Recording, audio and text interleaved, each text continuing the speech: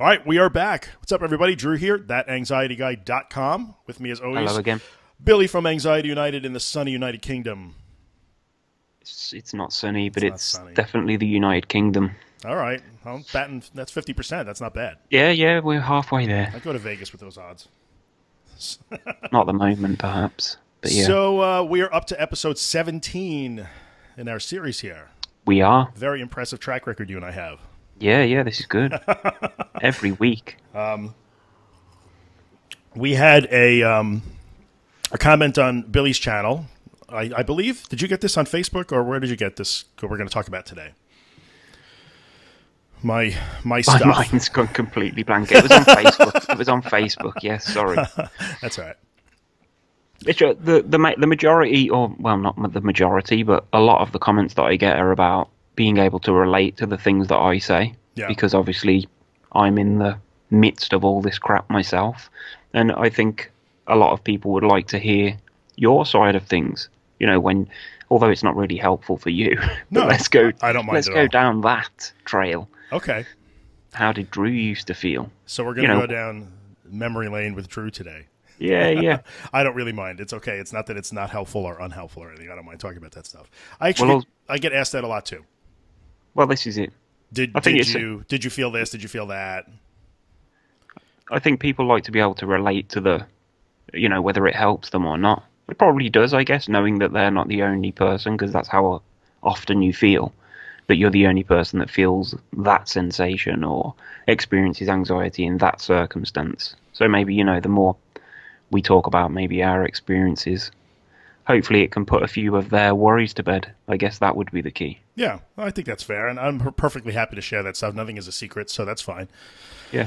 So, all right, people have asked, what was my problem back then? What's your problem, dude? And what did I have to deal with? Did I have to deal with the same things that they did? I get asked that, like, oh, I have problems sleeping. Did you have that problem? That sort of stuff. So, I'll give you, how about the 60-second version of the whole story, and then we can go into like specifics.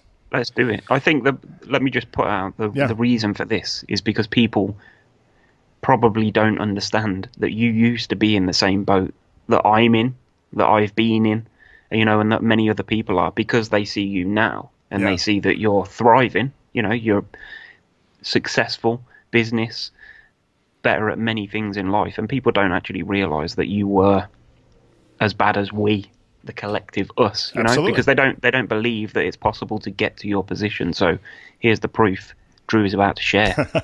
Go. Okay, go. Ready, go. Ticking. Clock is ticking. So, all right, I'll give you the quick Reader's Digest version. I had my very first panic attack, which came like out of the blue. We say it's totally out of the blue. Yeah. It was like 1986. It was my sophomore year in college, so I'm dating myself. If you guys can do math, now you know how old I am. And I was at home. It was during spring break. I was in the house that I grew up in. I was in my bedroom, like that I had been in for thousands and thousands of nights, and suddenly it hit me. I had that derealization, depersonalization. My heart was racing, blah, blah, blah. Everybody knows what a panic attack feels like. And the first time it ever hit me was then. Everything was going awesome in my life. In fact, I had a 4.0 grade point average that semester. So who the hell knows why it picked then to come out, but it did. So I had my first panic attack. It was probably one of the most terrifying experiences in my whole life. I'll never forget it till the day I die. I kind of rode it through the night, and I immediately started going down that spiral, where, is this going to happen to me again? Yeah. So we've talked about the difference between people who have panic attacks and the people who have panic disorder. Like almost immediately I began to worry and focus on, is this going to happen again? I don't want that to happen again, because it was freaking horrible. So I went through a couple of very, very difficult months. I went back up to school, and I really struggled. I finished the semester, but I was having panic attacks often. I was starting to worry about having them all the time. Came home, went to work that summer, had a summer job, and I remember going to see, I worked for a company that actually had a doctor and a nurse on staff. Mm-hmm. And I remember one day I was just feeling terribly, and I had sort of been friendly with the nurse because they were in the building that I was in, and I would see her and we'd say hello to each other. And I remember mentioning to her, I'm having this issue. And she was great. I don't remember her name, but she actually pointed me to a local psychologist, not a psychiatrist. And she said, you should go talk to this guy. His name was Dr. Friedberg. And Dr. Friedberg, if you're still alive, thank you. So I went to go see this guy. I had 2 sessions with him. He handed me the Claire Weeks book, Hope and Help for Your Nerves. Cool. And he said, this is, read this. And I did. And I'm not kidding you. I read the whole book in probably 6 or 8 hours because it's a small book, Yeah. And I literally, I took the advice to heart right away. And the next time I started having a panic attack, I'll never forget, it was in my mother's car. And I did exactly what she said to do. And it went away in 5 or 6 minutes. Mm-hmm. And it was like, like this big revelation. And I quickly got back on my feet. And I literally did not have another panic attack for probably 10 years. And then, no shit. I know people think that sounds crazy, but that was actually true. As soon as I read the book and I said, oh, that's what this is, I knew what it was. Yeah. And I knew what to do. I was able to do it. And I guess I hadn't gone down far enough the negative road yet. It was only been 6 months or so for me. But I will tell you that before I read that book and before I kind of righted the ship again, I was absolutely on a downward spiral. I was constantly obsessed with how I was feeling. I was constantly taking my pulse. I was constantly worried about being dizzy. I was constantly worried about getting in the car and driving. That was always a problem for me. So, my world was starting to shrink, as can happen. And then luckily, by chance, I happened to read the book. It helped me very much, and I was good for about 10 years. And then fast forward to about 1996, I had started like my first internet-based business, and things were going really well. We were getting a ton of customers. It was like the dot-com boom, and they came back again. For whatever reason, the panic came back again, and I was not really, for whatever reason, I wasn't really able to apply all the Dr. Weeks stuff, and I just went into that downward spiral, and I got to the point where I remember very clearly, probably the lowest point, just being literally like frozen in fear in my bathroom of the house I was living at the time. Yeah. Couldn't move, didn't want to leave the bathroom. It was awful. It was awful. I was also depressed. I was very clinically depressed at the time. And it was at that point I was, I went to see a couple of doctors, and my GP at the time sat me in his office and gave me the "you have a chemical imbalance" speech. Yep. And he gave me Paxil, which here in the U.S. Paxil, I think Cerazat in the UK. I'm not sure. But sure. He gave me a prescription for Paxil. Gave me the old, if you were diabetic, you would take insulin speech. And I started taking it. Yep. And sure enough, it did work. And we'll talk about that some other day. But it worked within about 2 weeks. Suddenly, I felt like it was the greatest thing in the history of mankind. Because I would start to feel panic, and then it would short circuit, and my depression lifted, and I became like a real person again. Yeah. Or at least I thought I did. And I took that medication for a good 9 years, and I gained 100 pounds, and I was completely detached from my family and my business, and I almost lost the business and my house, and I was just a walking zombie. I didn't have panic or depression, but I didn't have anything. Yeah. I made horrific decisions. I was unhealthy. I was like living as an island. It was not a good situation. My kids, one day I'll tell that story, my kids actually shook me out of that, and I decided I need to stop taking this medication. And around that time is when you and I didn't meet then. That was 2005. I think it was just after. Yeah, it was after that. A few years after. Yeah. It was. So I decided that I didn't want to take the medication anymore because I couldn't keep going the way I was going. I was literally, headed for complete and utter disaster. So I stopped taking the medication. I struggled for a good year with I'll call it readaptation. Pharmaceutical companies don't like the word withdrawal, but unfortunately I was one of those 35% of the people who experienced that. It was very bad. That was a different animal, I think, because it was probably more chemical in nature than anything else. There was nothing I could do to stop it except wait for time to pass.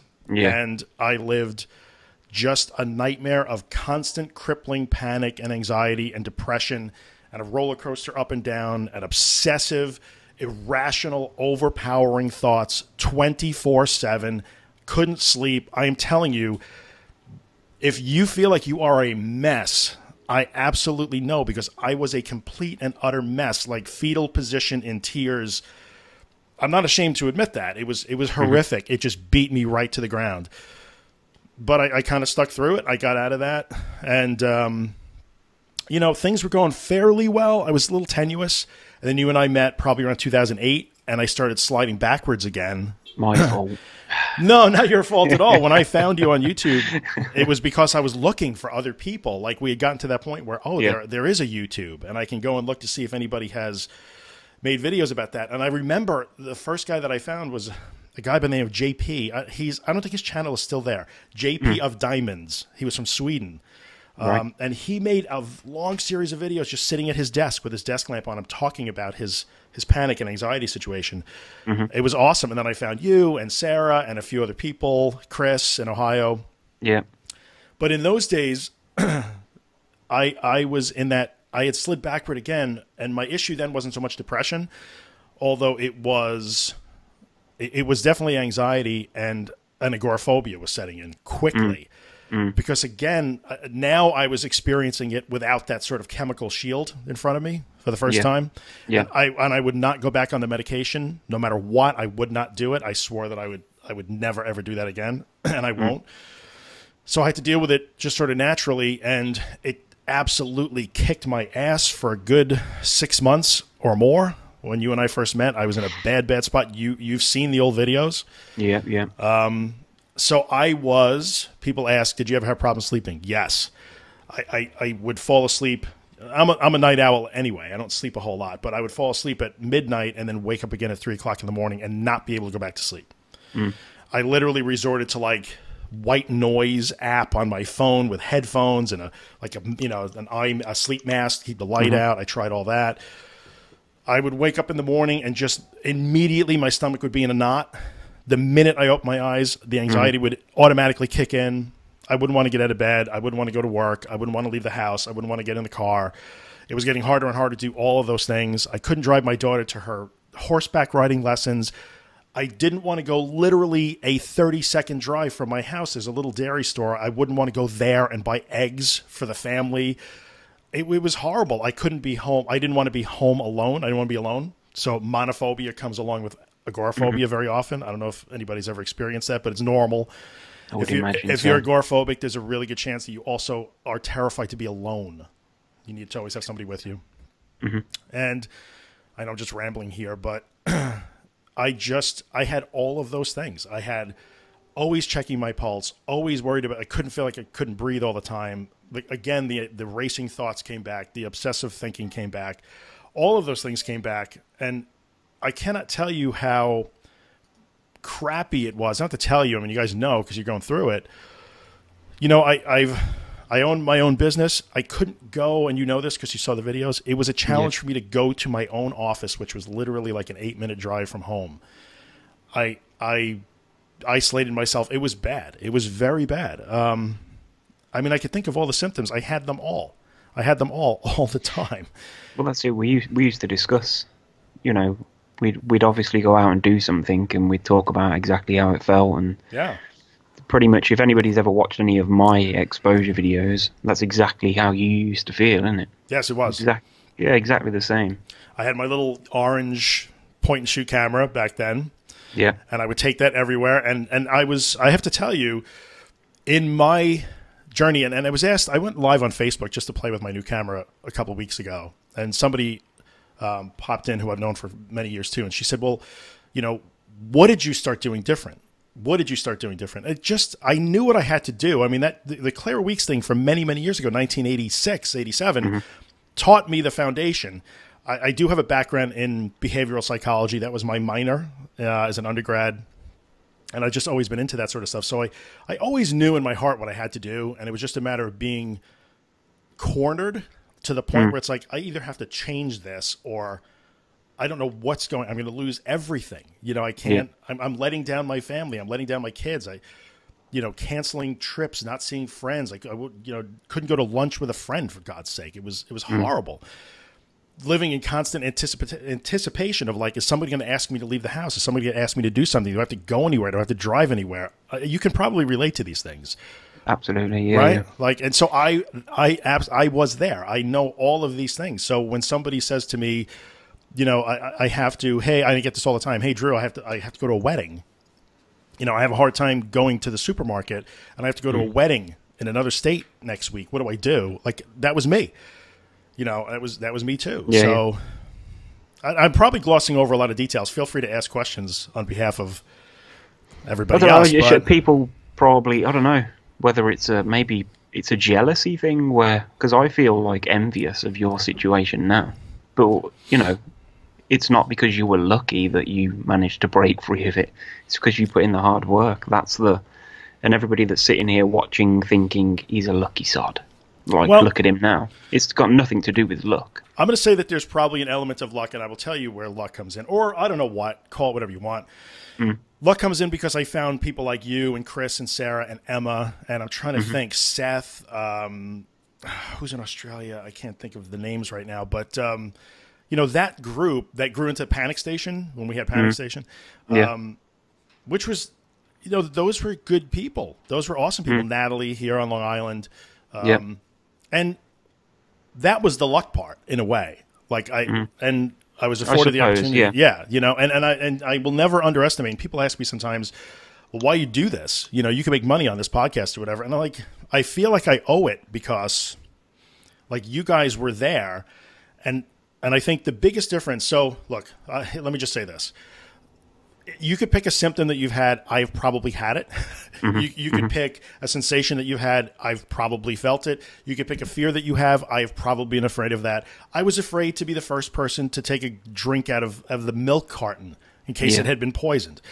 Literally. And that was an obsessive thought. I couldn't watch the news. I couldn't read a newspaper. I was obsessed with death and dying. I had intrusive thoughts all the time. Pick a symptom. I have lived it. No doubt about that. But in the end, it wasn't so much, I put in the hard work, but I also was surrounded by people who were cheering me on in a way. Yeah, we talked about that a lot. Right? Yeah. And I cannot underestimate the value of that. Like, it's one thing to know, like, well, I have to do this. It's another thing to know, well, I'm going to go do this. And I know Billy's doing it right now. And I know Sarah was doing it right now. I know Emma's doing it right now. And these are people that I will forever be indebted to. Maybe Emma's not, I don't know if Emma's watching this or not, but if Emma maybe not know the impact that she had on my life. So surrounding yourself with people who are going through the same thing is good, but it wasn't a group that was just commiserating. Chris in Ohio, who I'm still Facebook friends with, we interact now and then. That guy, I'm never going to be able to repay him for showing me his struggle and getting out there and challenging it and doing what he needed to do. And it would inspire me to do it too. So it's odd. Like there's like the two people that you've just mentioned, Chris and Emma. They both seem to be thriving now, as are you. But then there's people like myself, and I know that Sarah still struggles with her stuff. So like there must be something that either we didn't pick up on, or there's something that just didn't click for us, or were we not putting enough effort in, or what? I know that's the $1 million question. It is the $1 million question. What did we miss? What did we miss?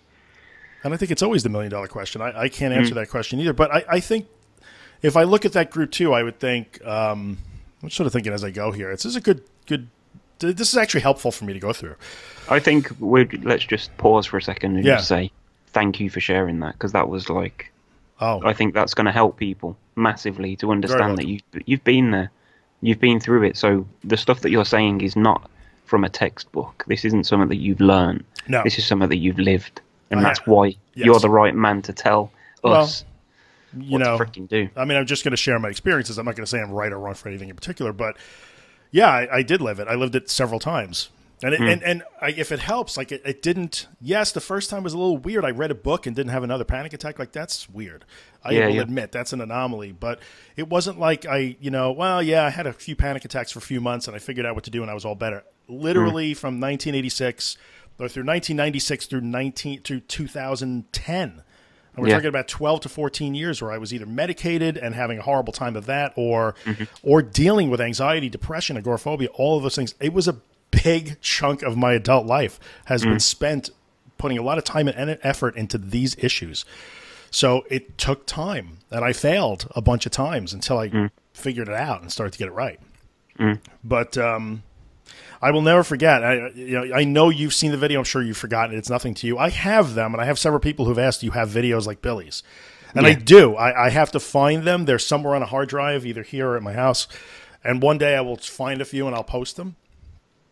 There was one night that I did actually have to go at night back to my data center where I had racks and racks full of equipment because that's the business that I'm in, or at least was in at the time. And there was a server down, and I could have called somebody else who worked for me to go do it, but that person would have had to driven 35 minutes. I was 7 minutes away. Yep. And I remember I was sitting at my desk at my house when it happened, and I was actually watching one of Chris's videos. And I don't remember what he had done. He was out for a walk, whatever it was, and he used to walk down this rural part of Ohio. You remember these videos? He would walk down this like endless country road. Like there was nothing there. It was very unnerving to watch that. There's no help. There's no people. There's no nothing. And I remember watching him do it, and he would talk into the camera like we would do it back in those days. And I was watching Chris as the alert came in that this needed to be done. And my first instinct was to say, all right, let me call so-and-so. He's on call. I'm going to have him do it. As Chris's video was playing on my screen, and it dawned on me, like, this mofo is out there walking down this crazy deserted country road. Surely I can do this. Yeah. And I took water, and I took my Altoid mints, and I took my camera, and it was pitch black. You couldn't see what the hell I was filming. You couldn't see me. Yeah. But it was a crutch, and I took the camera in, and I remember thinking, like, I'm a quarter of the way there. I'm halfway there. I'm 3/4 of the way there. 7-minute drive, dude. Like, and I had to break it down. I stopped halfway in the parking lot of a diner. I'm like, all right, I'm halfway there. And I remember filming that, talking to nobody in particular, but just talking to the camera. I'm 3/4 away. I'm there. I remember thinking, okay, great. I went in the building shaking, sweating. I was a mess. And then there was that thing where it's like, I'm going to hit the button on the server. Please, God, let it boot correctly. Because if it doesn't, I don't know what I'm going to do. It was a harrowing experience. And I didn't do that right. I white-knuckled through the whole thing. So that was wrong. What I did was not correct there. And I remember sitting and waiting, and if I watch that video back, I was breathing like I was in a marathon, and my eyes were like just the fear in my eyes, waiting, and bam, it came up, and I'm like, good. And the minute the login screen appeared, I knew I was good. The server was back online. I remember, hitting the lights and just hightailing out of that place, get in my car, head home, and as soon as I started driving home, suddenly, I felt like, like Thor, like a freaking superhero. And I remember thinking that night, like, I want this feeling more. Yeah. And I did it wrong, but I got through it. And that was the night that I remember it started. Like, okay, this is stupid now. I have to do this. So. Well, you was inspired by a video. I was inspired by Chris. Yeah. There's one of mine that I always. Like, that was one of my favorites that I ever did, was when I was sitting in the car and I tried to walk like 100 yards down. I was in the town outside the bowling alley. Yeah. I tried to walk like 100 yards, and then the camera cut, and I was back in the car smoking a cigarette, just freaking. Yep. And then I went and parked somewhere else and just waited until I felt the urge to go and do it. Do you remember that? I remember very clearly. And then I walked to the edge of town on my own, and I just felt like it was crazy. There was a tennis court and a parking. That's right. Yeah. That video is still on. It's one of my most popular old exposure ones. I'm sitting in the car in a red coat. Yes. And it's just like, I'm just waiting for this moment when I've got the confidence to just. Yep. I say, fuck it. Yes, that's exactly right. And you just opened the car door and went. Yeah. And I remember watching that. I literally remember, like, you're like, yes, like literally like you're watching a movie and you're like Rocky against Apollo Creed. Come on, damn it. And I remember the feeling you had getting back in the car. And I remember I was saying, you better praise me. Yes, I remember that, looking into the camera. You best be praising me for this. But the feeling was, I remember, I could see it in your face, being so happy. And I remember another time where you had gone, this is so silly now, we're just reminiscing about stuff, but maybe it'll help people, I don't know. You had to go to Birmingham. You drove to the Birmingham shop, the club shop. Right. Yeah. To the pitch, right? So I remember watching that too, and just you were so happy having had done it. Didn't you remade the video with a soundtrack over? Oh, I remember that. Yeah, that's right. Oh, it got taken down too because I used some. I remember the song I used, and YouTube didn't like that copyright shit. But yeah, it was pretty funny. I went back there not too long ago in a video. I went back to the blues thing, got out of the car and took a thumbnail picture out there, yeah. Was it nearly as hard as it was then? I'm thinking it's not.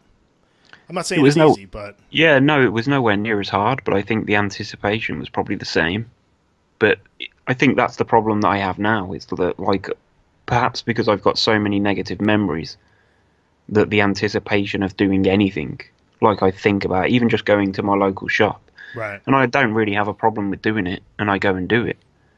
But like, if I sit here and think about it, I could talk myself out of it very, very easily. Yeah, but if you don't think about it, I'm guessing you're able to do a whole lot. You're not the same person now that you were It's weird because I feel like I'm completely restricted. Like I literally, I haven't been in a supermarket. Like I went in a big shop the other week, but Right. I haven't been in a supermarket for, I would say, over a year, probably. And I haven't been to watch my daughter dance for a couple of years. The last time I went, I had a panic attack in the theatre. Yeah. And because they wouldn't, because while people are dancing, like the kids are on the stage doing their thing, they won't let people out. Yep. So this was mid-dance. I was having a panic attack, and they wouldn't open the door for me. So it was like, shit. Yeah, yeah. Well, So that's a bad experience then. But it was good in a way because it meant that I had to just sit there and ride it out, which I did. And by the time the kid had finished dancing and the door was open, Right. the moment had sort of passed anyway. So it was probably a good thing that they didn't let me out. I think sometimes if you really think about that, like if I think about my progress, there were things that I didn't do also for a very long time.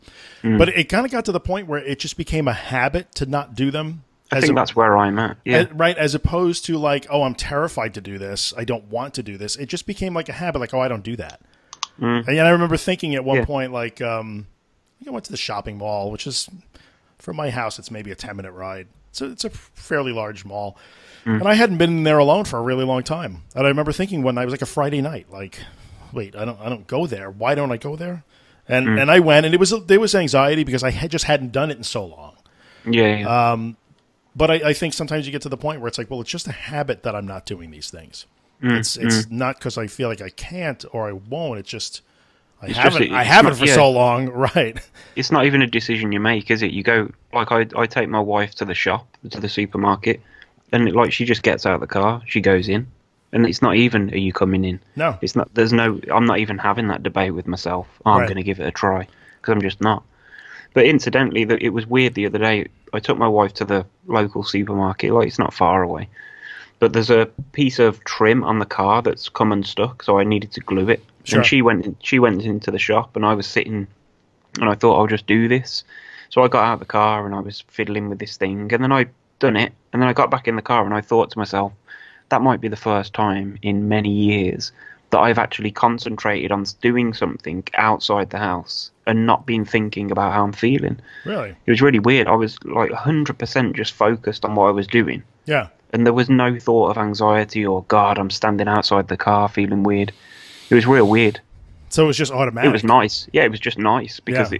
the only thoughts that I had was, this better bloody stick. That's all I could think. Yeah, but like, I am fixing this. That's what a normal, so-called normal person would Yeah. do. Right? Because I often think to myself, like, if my missus, we're sitting have a chat, me and my missus, and I'm like, what do you actually think about?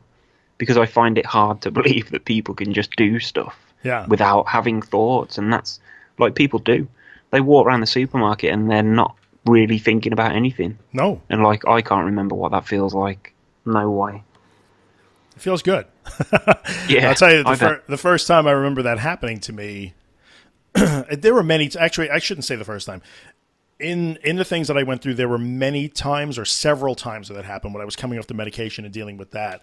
I remember one night, I had been to work and came home, ate dinner, like with the family, and we were just sitting playing with the dog. And I remember maybe it was a minute or two, I don't remember, but I remember the thought popping into my head, like, wow, I just spent 2 minutes just petting the dog. Like all I cared about was like petting Lexi. I wasn't thinking about myself for 2 minutes. And it was such a revelation, like, oh, I forgot what that was like to just like be on autopilot. Yeah, that's what it was like the other day. Because did that then make you sort of start questioning, and then you'd tense up? Maybe that was probably in the early stages. That was different because I was dealing with the readaptation or withdrawal after the medication. And there was really nothing I could do. I learned a tremendous amount of coping skills there. When I came to the conclusion, and I still believe this, like the only thing that fixes that, if you're going through that right now, is time. There weren't any herbs. There was nothing to swallow. There was nothing to drink. There was nothing to do. It was just chemistry. So my receptor sites had to upregulate again, and that's just the way that goes. And I learned a lot of coping skills. That was a horrific 6 or 8 months. I would do it again today because of the things that I learned going through that when you couldn't stop it. There was no stopping it. So no amount of relaxing or breathing or meditating or being brave and strong or whatever you want to call it would stop it. It would just keep coming at you. And I just learned to let it be and just like, it's just going to be time. Just going to be time. So that episode to me was like a beacon. Like if I could be normal for 2 minutes, then, I can be normal again. It's not impossible. So I remember thinking that. So every time I would have a breakthrough like that, I think, or realize that I wouldn't second guess it and start having those thoughts again, or it wouldn't trigger me. It would actually be, I would interpret it as a good sign, like this is progress happening. A little celebration, yeah. A little bit, yeah, this is progress. And I would try and build on that. Like, oh yeah, the day that I got in the car and just, oh yeah, no problem. Like I remember getting to the point where my kids were smaller in elementary school, but I remember getting to the point where it's like, I'll just drive them to school. Because I spent so many mornings getting up when everybody was sleeping in the freezing cold, putting on my jacket and my hat and everything, getting in the car and just driving around, driving to the school. The school was literally like not even a mile from my house, and I would have to practice going there. And I remember thinking, because I want to be able to drive my kids to school or pick them up. Isn't it strange, though, how you can sort of learn to do, or back then you could learn to do certain things, but if you had to drive in the other direction, maybe you'd have a complete whole different animal. Exactly what we've been saying for weeks. It's the interpretation of the feelings, because you're probably where you are exactly the same physical person doing whatever it is. Right. It's just how you're interpreting whatever it is you're doing. Same guy, same level of safety, same everything, same life, same everything. Just why is this street scarier than this street? It's not. It's only I think it is. Yeah. And I will also tell you that so that building that I used to have a problem going to where my business was, and we moved out of that building years ago, probably 4 years ago now. And even then, so when I was, at that point living a pretty normal life, even 4 years ago, I was out of that building, but going to that building even to that day was still, there was always that undercurrent. And I think it's just our brains that is survival. And I do believe in a way there's a lot of survival instinct in that. Yeah. When you perceive danger, your brain is really good at trying to steer you around that. And to the day I moved out of that building, there was always a slight undercurrent of anxiety in that building. And even after moving out of that building, I would probably say it's only in the last year or so that if I drive the same path, I do not get that twinge anymore. Even 2 years after being out of the building, if I drove near it, past it, toward it like I used to, I would, and I know the turn, I would hit one spot where this was the point of no return. When I would be out doing my practice, I'm going to go to the end of this block where the diner is. If I make this right turn, I am committed, because I'd be on a big road. I couldn't turn around. That turn would give me that just a little twinge every time I did it for years. So people also ask me like, oh, you're cured? Well, and I've said this before on the podcast, like, no, not necessarily cured, just because it's still there. And if I'm not careful, it can come back. But if that helps, it's not like, oh, that's it. I'll never think about this again. Some things get ingrained deeply. They do. Yeah. So that's it. It's that memory association. Yeah. So I don't know. I could sit and talk about every symptom that I had, but that's I probably had them all. We'll save that for another episode. Yeah, I probably had them all. I mean, there were some things that I didn't get. I'm sure we don't all get every symptom, but for me, it was several times where there was a huge struggle.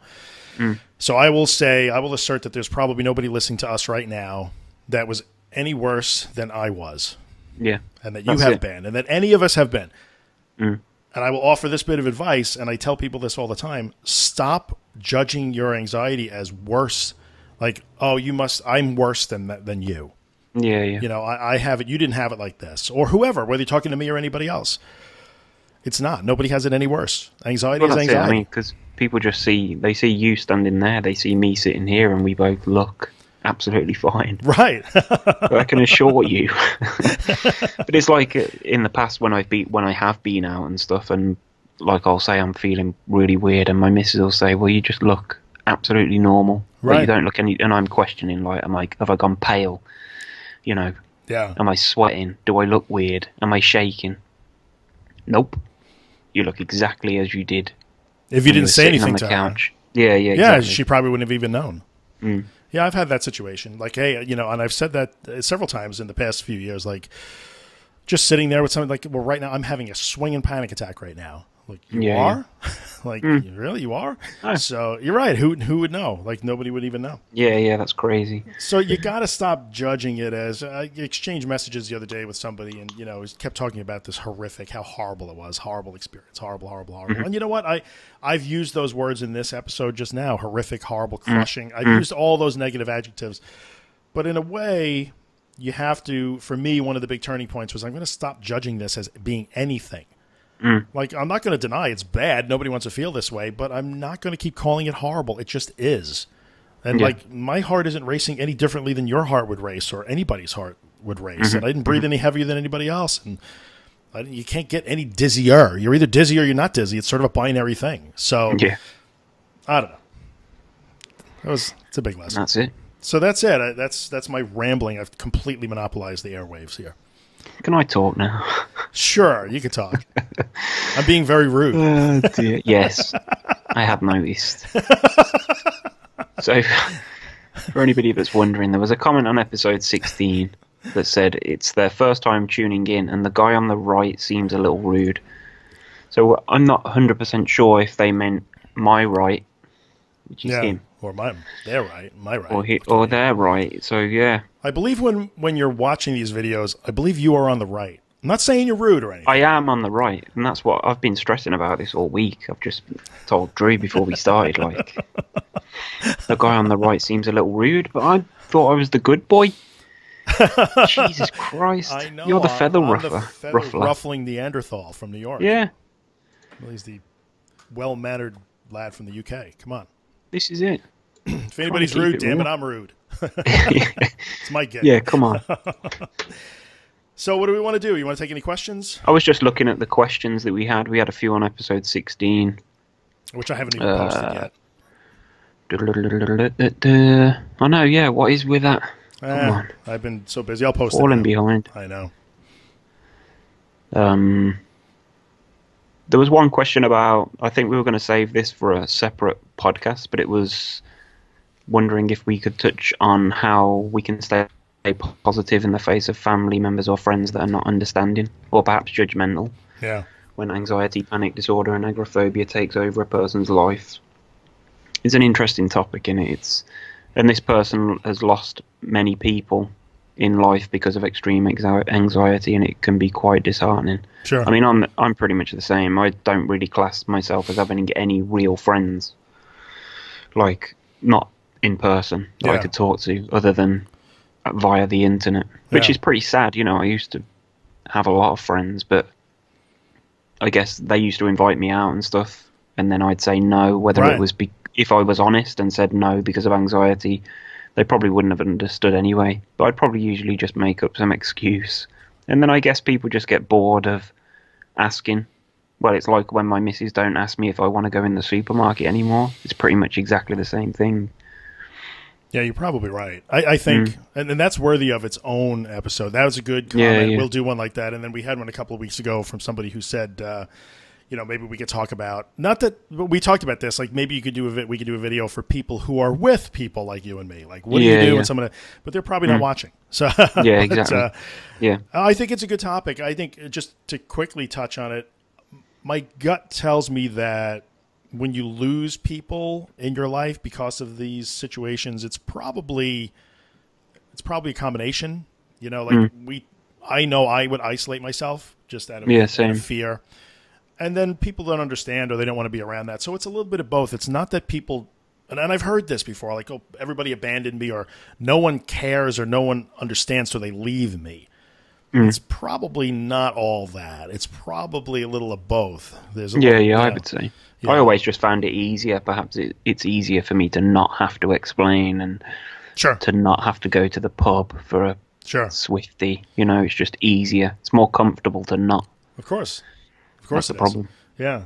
But yeah, we'll talk about that. It's good because it's... Just out of interest, how did your wife deal with your anxiety back then? Like if you were... let's just example, you're panicking in the supermarket and you're with your wife. What's the response? Okay, here's probably the best way I can answer that question.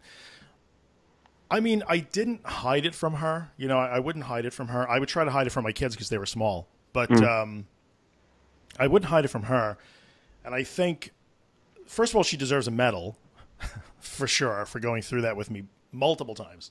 Yeah, yeah. And second of all, she, I think, would think, what can I do here? But saw that there was not a whole lot that she could do. And she, to her credit, would just give me the space to handle it the way I needed to handle it, in a way. Yeah.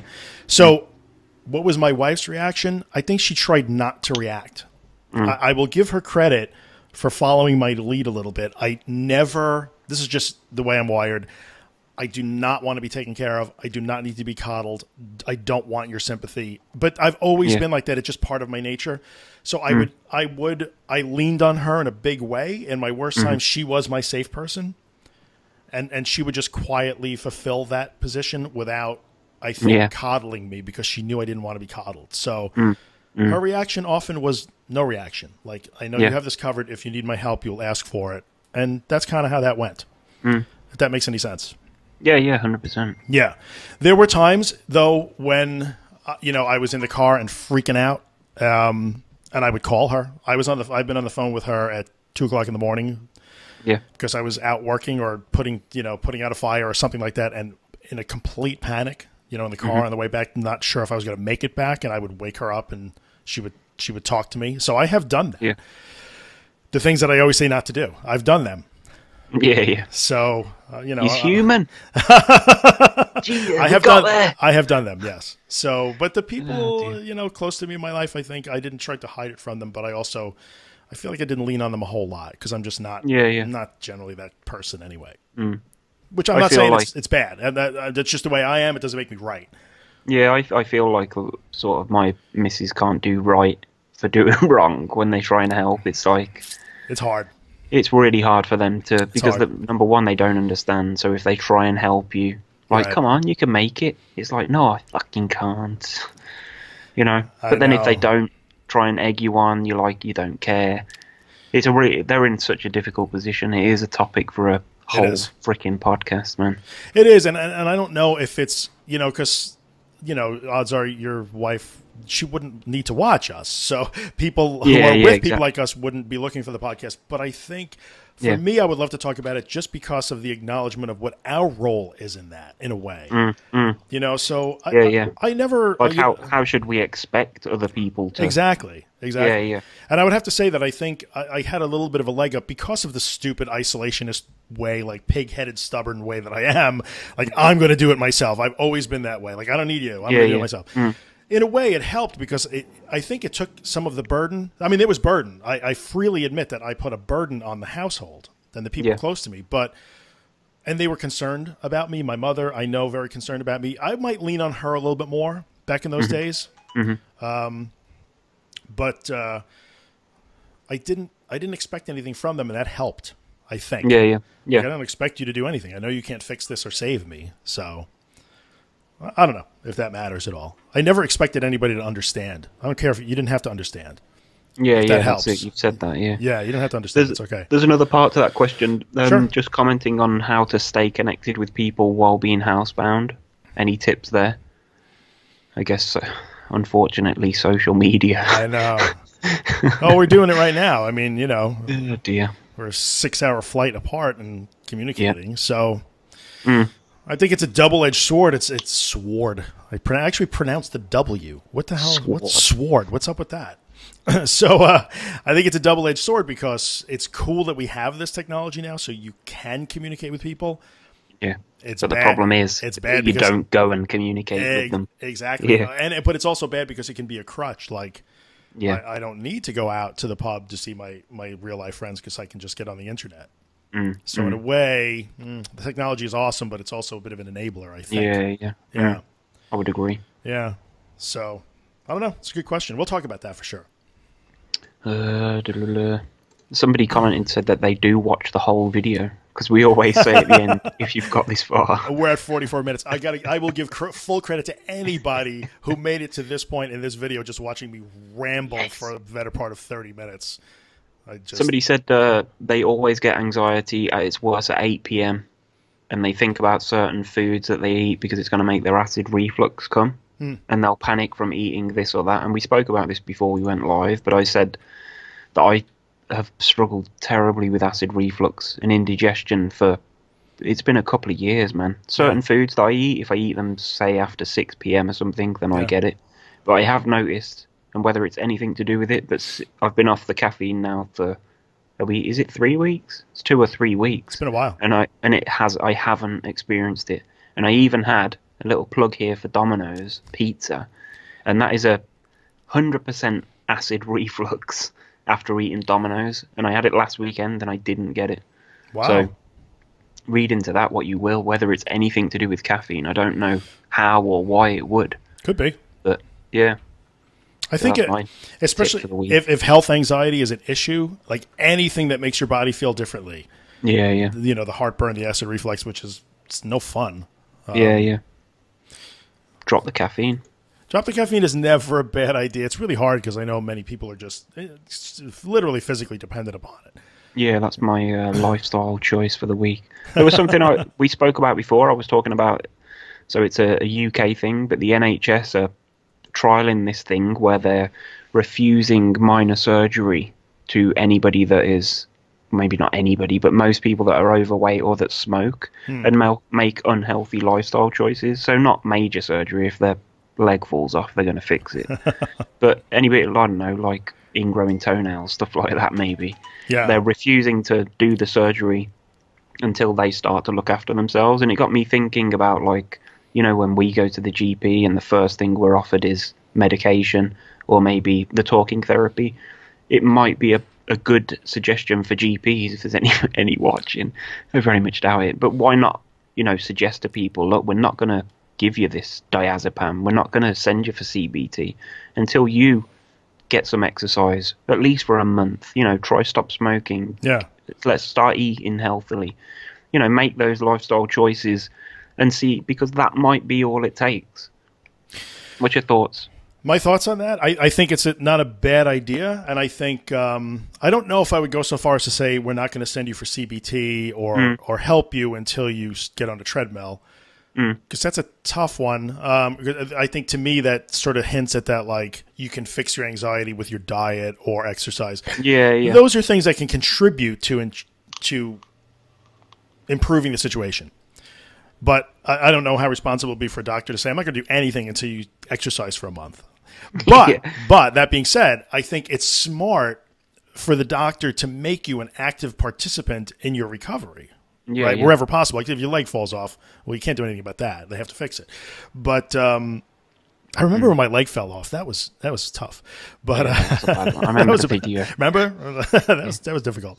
But it was very messy. But I think there's nothing wrong with being an active participant. Like, part of this process is maybe we're going to give you some medication. We're going to send you to see this therapist. And you also have to do these things. Yeah. You know, it's not a bad thing. Perhaps instead of medication being the first, because that in the UK, that's the first thing you hear it so often. You will go to the doctors, here's some pills. Yeah. Come and see me, and, you know, well, no, let's get it right. Here's some pills. You're going to feel worse within the first couple of weeks. Yeah. Nobody wants to hear that. No. What about going in and saying, okay, go home, exercise, eat healthily. Let's see if you feel worse within 2 weeks, because you're pretty much guaranteed to feel better after 2 weeks of making those choices. Yeah. Rather than having the medication. And we're not talking about medication for psychosis and schizophrenia and that. Right, we're talking about anxiety here. Sure. Yeah, I think that's my thought. Yeah, and it's not a bad thought. We don't entirely disagree. I think it's how the approach would be. It's the changing the approach and what that symbolizes. I think I could definitely get behind. Like a little more explanation. Like, this feels horrible, but you know what's wrong with the doctor saying, I know this feels really horrible and scary, but I assure you it is not going to kill you. So let's try this. You know, I'm going to give you these pills, this benzodiazepine. You know, try doing these things. Take one if you think you need to. Yeah, I would get behind that 100%, as opposed to, I'm going to write you a prescription. Here's 90 Xanax.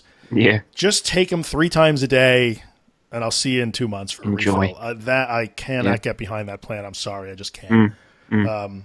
So yeah, there's a lot of ways that we could change this and make it better. Here, we're medicating first. Also, does it come down to finance at the end of the day? There's more money in medication than there is in selling exercise bikes. If I am GlaxoSmithKline, Sure. I don't want to hear like, I'm not going to give you a prescription. I want that guy. I want that pad on fire, man.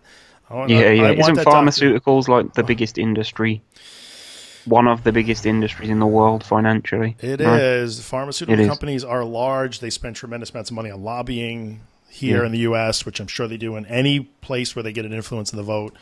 I don't want to turn this into a pharmaceutical conspiracy theory thing, but we'll do one of those.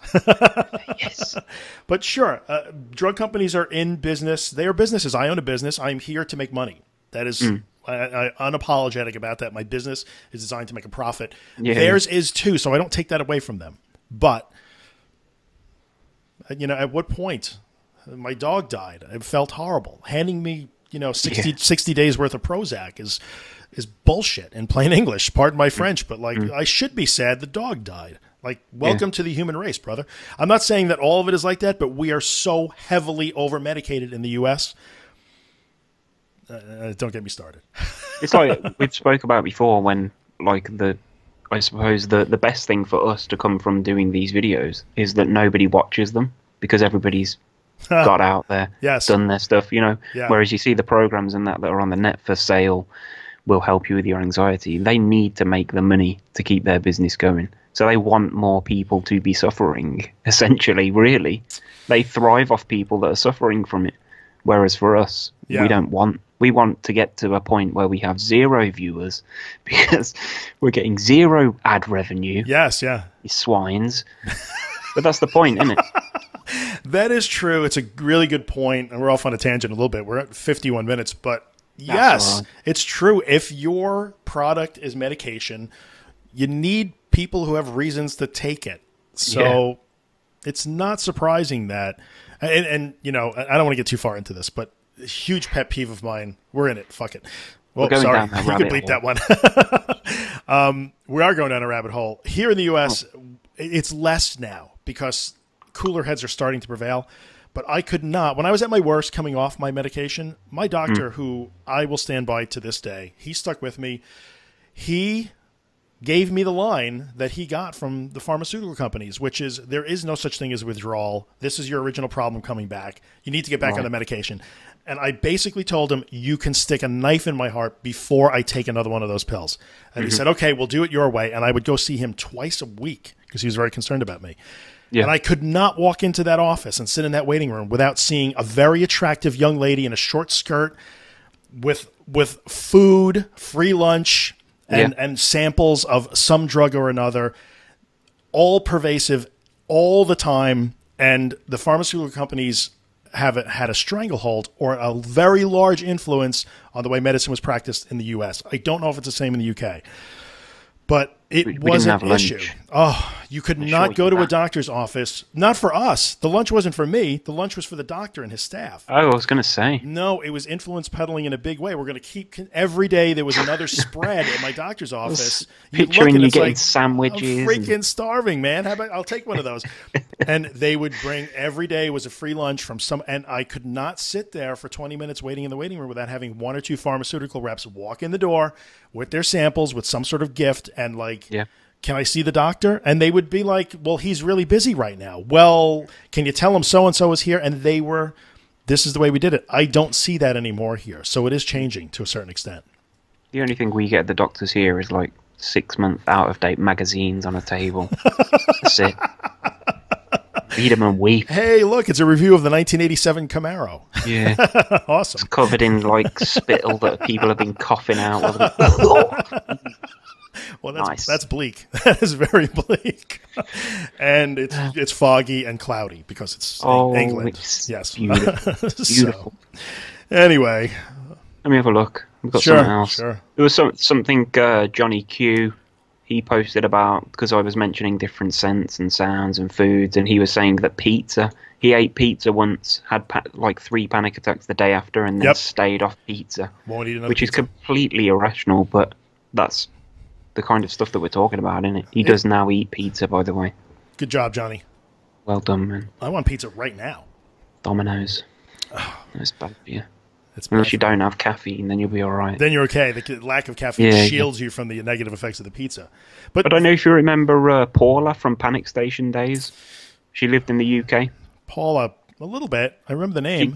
She commented on the last video just saying, "Wow, I've just realised who Drew is." She remembers you from Panic Station. I'll have to look at that. Yeah, I'll have to look. And she's now doing exposure, so she's like, I would say she's probably worse off than myself.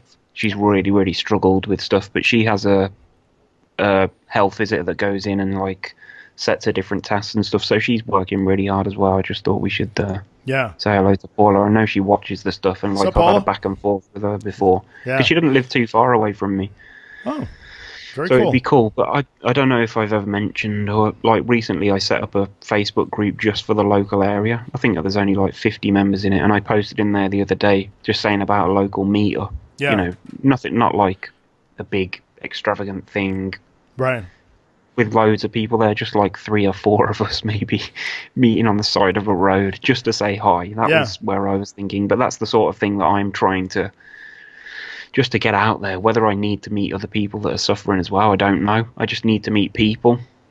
Hey, that's my thing. It's not a bad place to start. And that's know what I think. Knowing you as I do, you know, those groups are awesome. They could quickly become like, let's all commiserate together, or they could become let's cheer each other on. And that's what I'd love to find that we used to have. I feel like I need that. Yeah. Again, like, and I've said so many of my videos, like, if you do anything like this, please share a link to the video. But nobody seems to do it. But there are people out there that do it. I don't know. I don't know. Positivity goes a long way. It doesn't cure everything. I'm not that guy. But there's there's a therapeutic value in that. When you try and do something, when you try and inspire and cheer other people on, it tends to impact. It did for me. Yeah, exactly. You know, that night that you were watching Chris, and then you got that call. There you go. That was the reason that you gave it a go. Yes, he absolutely. It was inspiring. Like, this guy's doing it, I could do that.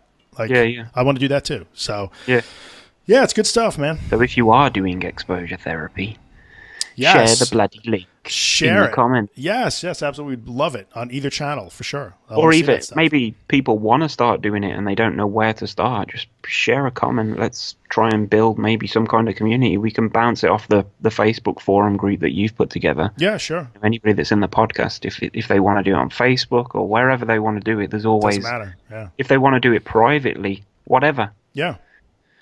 Even if you want to just do it yourself and just tell us about how it went. Privately is well, we're almost an hour into it, but for those diehards that are still hanging in there, I got to throw this out there. I have received in the last 2 weeks more than I ever have messages that are always awesome, and I love the feedback, and I'm glad we're helping. Are they about how rude the guy is on the right? Very much. They are so upset by this. The guy with the funny accent, and then we'll figure out who that is. But it could be me. Forget about it. So, but I have received more messages in the last 2 or 3 weeks than I ever have asking if I will have private conversations, Skype, phone, whatever. This is not that I don't want to do that. The issue that I have is 2. Number 1, I only have so many hours in a day. So I'm happy to answer questions any way I can. I would like it if your questions can benefit everybody. So you ask a question and we can answer it, you know, on the podcast or in a public forum. That would be awesome. I will answer private messages. I have no problem with that. But I only have so many hours in a day. I don't do this for a living. And I am not a therapist. I'm not a licensed credential. I do not have a PhD in psychology. So he's reading all this from a teleprompter. It is. It's up there. You know, so as much as I like to help and I'm willing to put the time in, I don't have enough time to do that sort of thing. I don't mind you asking. It's not offending me in any way, but I'm not qualified to do therapy over the internet or otherwise. And I would, it just doesn't, it's not right for me to do that. I can help point you to somebody who maybe can. Yeah. Not that there is any. Is there recognized qualifications for it? I guess there is for therapy. But there absolutely is. Yeah. Yeah. Sorry. Where I live, for sure. I was thinking mindfulness and all that kind of junk. Yeah, there's a ton of people. Although, you know what? On the flip side, I've seen many people on social media call themselves anxiety coaches. I don't believe they have any particular qualifications. I actually have a diploma in mindfulness. Nice. I'm allowed to use letters after my name. Really? But I have to pay. I think I have to pay like 30 quid, and I can have certain letters after my name. Wow, nice. Which is interesting. I have letters after my name. Usually they're SOB. I was going to say NOB. Yeah, yes. So, they're out there, anxiety coaches online. Whatever you want. I don't know if what that is or not. I just don't feel comfortable. That's it. I mean, I have a diploma in mindfulness, and I really don't know what I'm talking about. So that's how easy it is to get one. Sure. That's the point. Yeah. Anyway, I just wanted to throw that out there for anybody who's still watching. So should we wrap this up? If anybody wants mindfulness sessions, they're £50 per hour. There you go. Or send one large Domino's pizza to TamDoherty.com. That's it. I'm out of questions. All right. I'm out of answers. That's it then. So we hope you can relate to... Yeah. That was the point. It wasn't horribly The point boring. was to share Drew's experience. That was the whole point of this podcast, is so people can actually see that he's been there. Yeah. He knows what it feels like, and that's why he's talking from experience. So... Been there, done that. Exactly. All right, peeps. Thanks for tuning in as always. Episode 17 in the bag. In the can. I will upload 16 now. Billy's 2 days ahead of me. I'll throw that up there, and I try not to fall behind. I'm always on schedule. But as always, thatanxietyguy.com or on YouTube. It's always That Anxiety Guy wherever you go. Facebook, and Twitter, it's the same YouTube, with us, Anxiety United, Absolutely. Wherever you look. So comments, questions, videos, sharing, whatever you want. It's the best. Yeah, so. Get the comments in, get the questions in. I love doing this part at the end. Yeah, it's cool. Very cool. That's it. All right, dude. Hopefully my audio was good on this one. Apologies for the last episode. We're working on it. Yeah. I need a new setup. So, all right. See you guys next time.